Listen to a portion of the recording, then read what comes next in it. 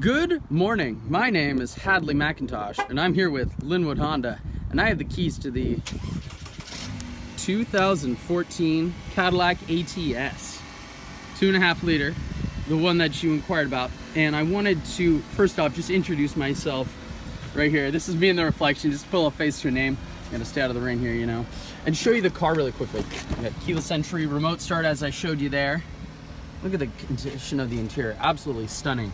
And I know how to do all that too because I used to work in the service department at a Cadillac dealership many years ago. But actually back when this car came out actually. So, but anyways, I just wanted to briefly show you the whole exterior of the vehicle so you can just kind of get a good idea of it. Look at the paint, absolutely stunning. And the thing, your main question was about the Carfax. And I totally hear you there. And let me just jump inside. I want to show you the miles. 38,000 when it focuses. If it ever does. 38,670 miles. Got your nav system, you know, heated seats. It's got the Bose system there and everything. It's a pretty nicely loaded vehicle.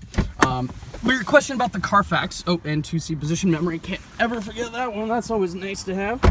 So the thing about the Carfax is, you know, typically when you see something like that, it means that a tree or something fell on the car and then the damage was maybe over their deductible, and then they just billed it to insurance, because then if insurance sees it, then they have to report it to the Carfax.